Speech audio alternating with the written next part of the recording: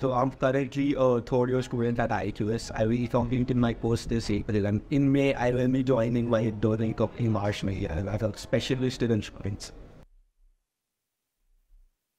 The first stipend feeling is a very, very delightful thing wherein you have been working hard for something and then you get your first stipend, so it's always nice. My message would revolve around Actuarial is a very practical subject compared to the other courses out there. So have fun while doing it. And at the end of the maths numbers, you can always make sense out of numbers.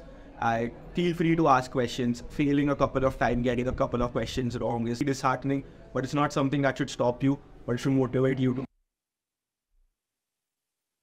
So I was in 12th when I had the basic option of doing a CA.